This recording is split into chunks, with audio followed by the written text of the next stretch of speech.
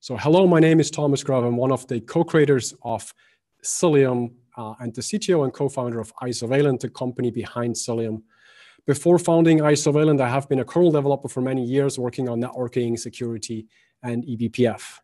In this talk today, I will be sharing my thoughts on the future of eBPF-based networking and security.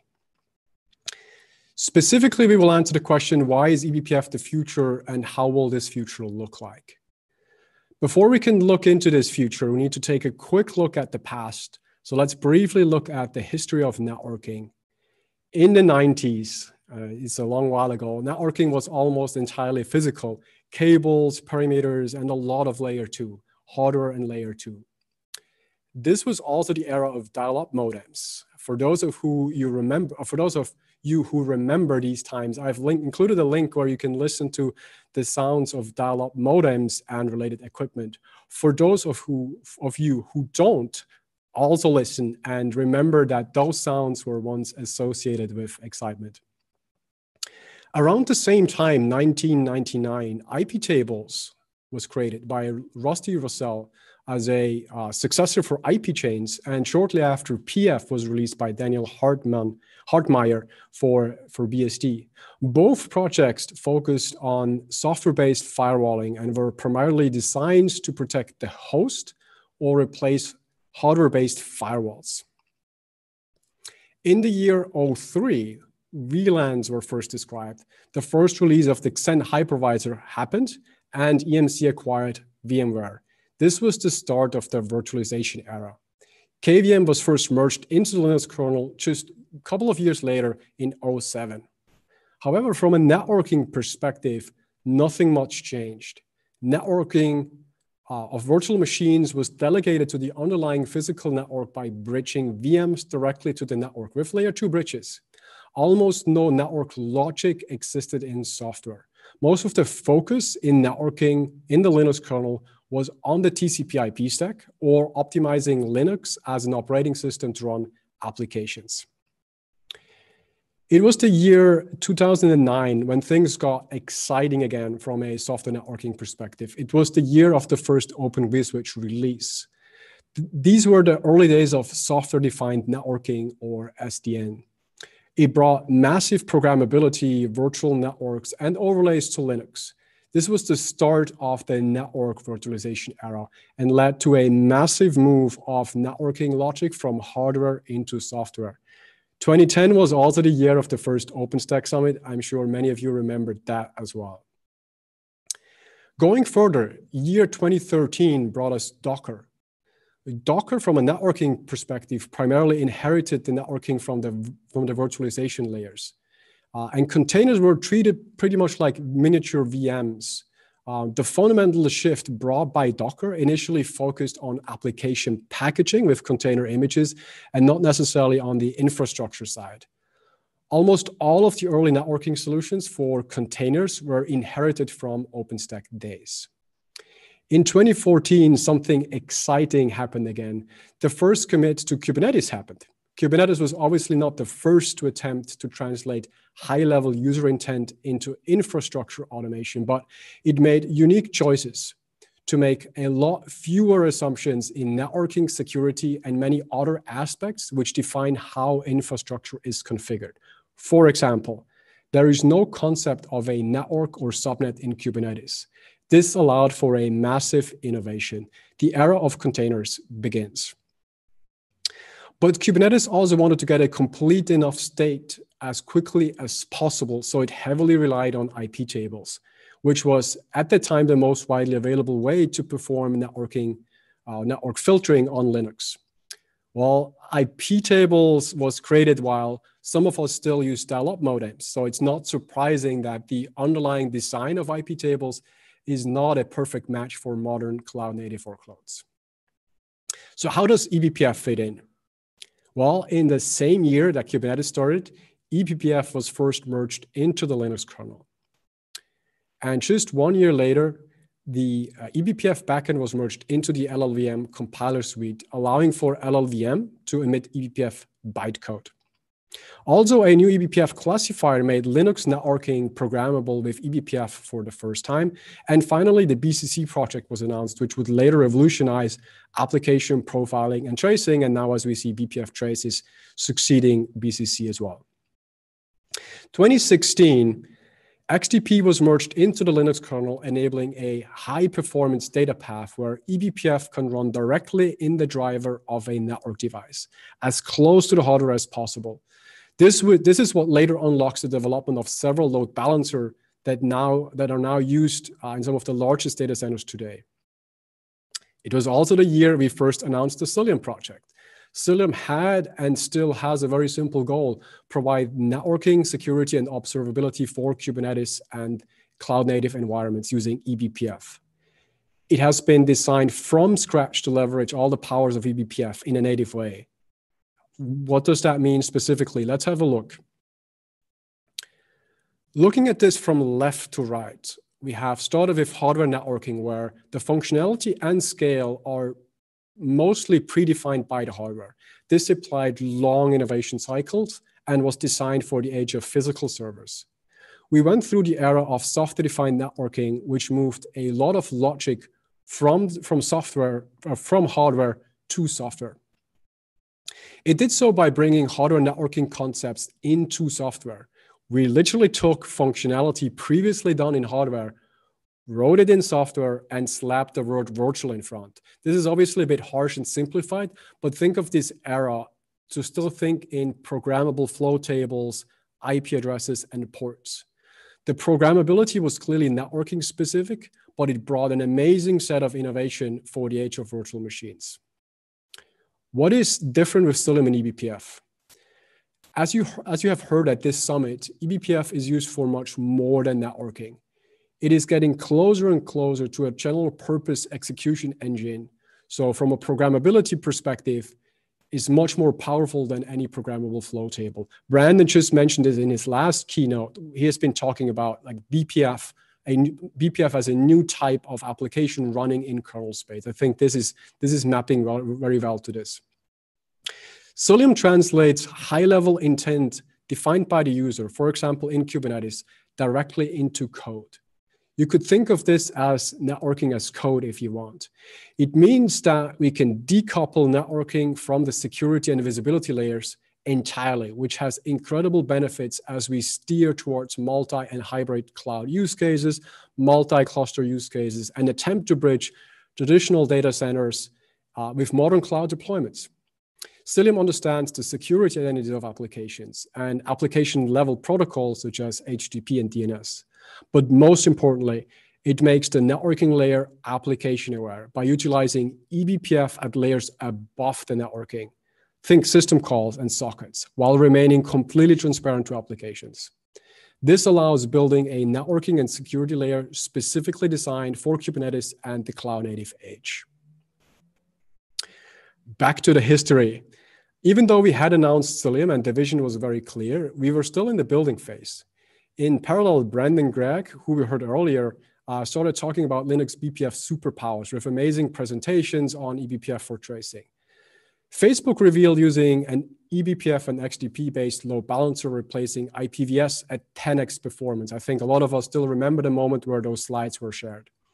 This was later released under the project Keynote, or Keynote. I'm not quite sure how to pronounce it correctly, and I haven't had my shot of vodka yet.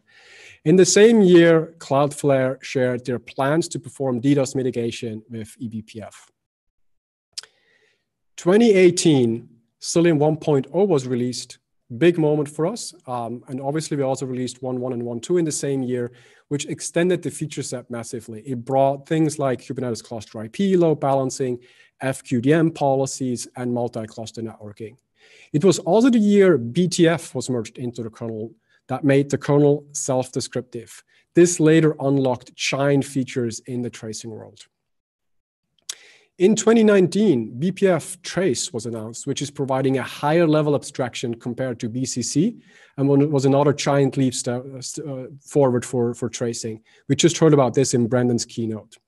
We also released Cilium versions 1.4 to 1.6 with things like IPVLAN support, transparent encryption, eBPF templating, a full Q-proxy replacement so you can get rid of those IP tables rules, CNI chaining to operate with other CNIs, and socket-based load balancing, and even an AWS ENI mode to natively integrate with cloud provider networks.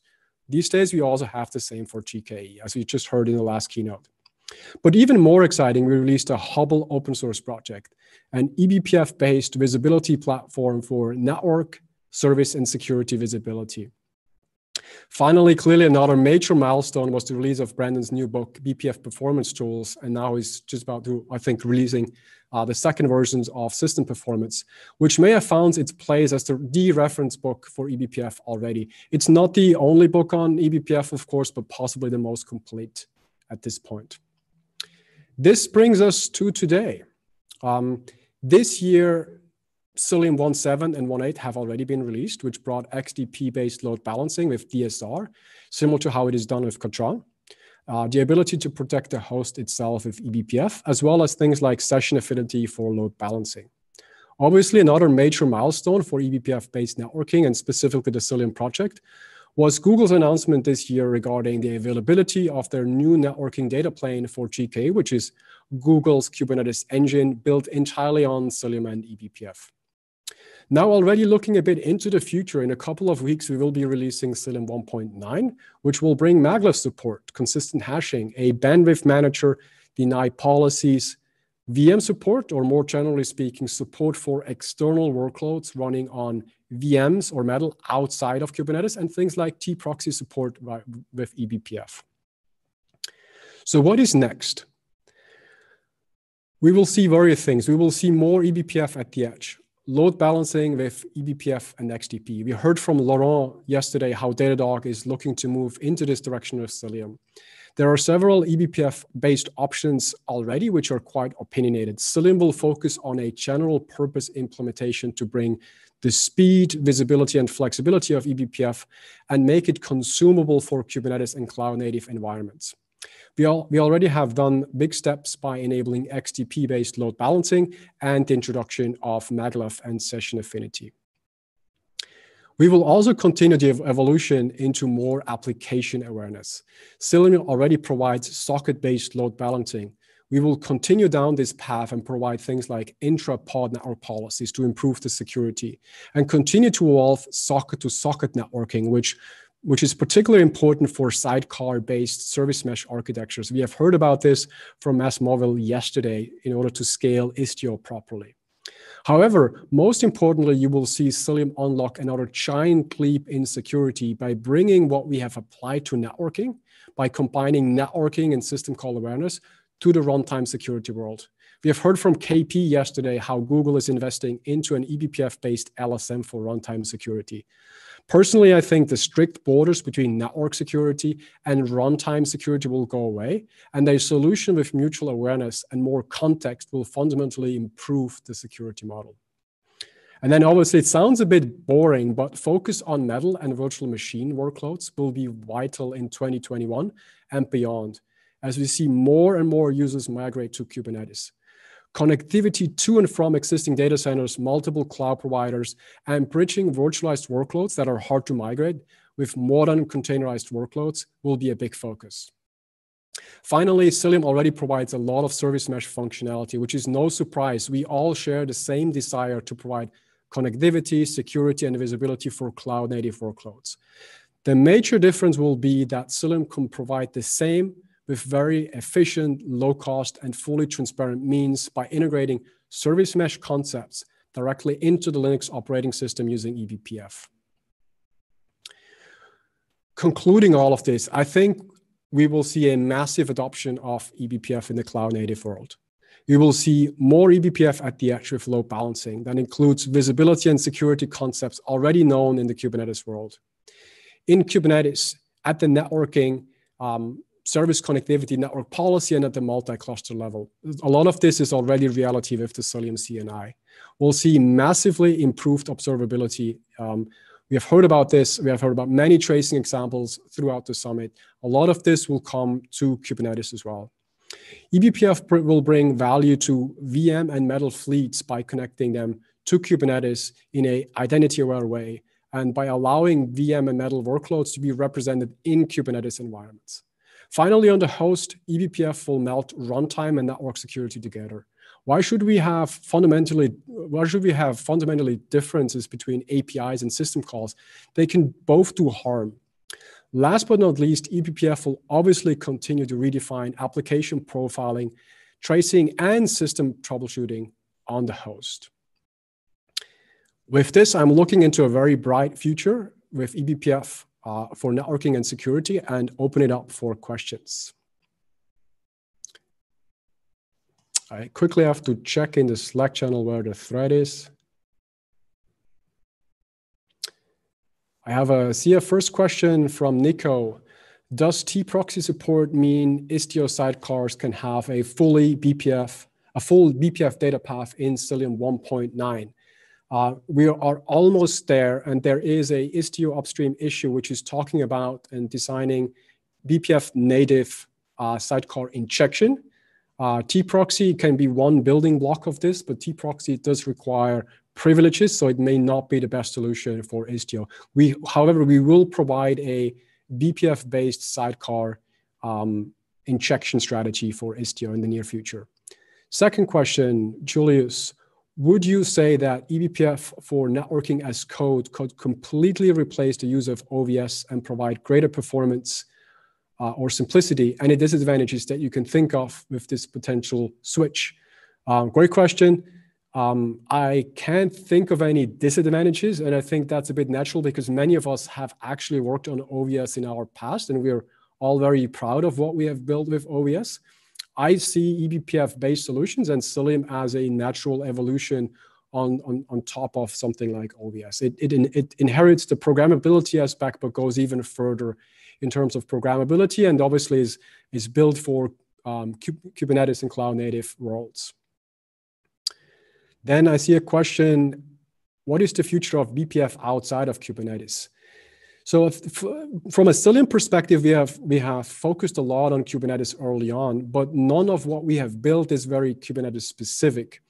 In the next release, or actually in 1.9, which is what we will release in just a bit, we will release a new agent mode that will allow Cilium to run on VMs and metal machines, and thus embed these machines into your Kubernetes environment. Going forward, we might actually also support running in a hypervisor mode.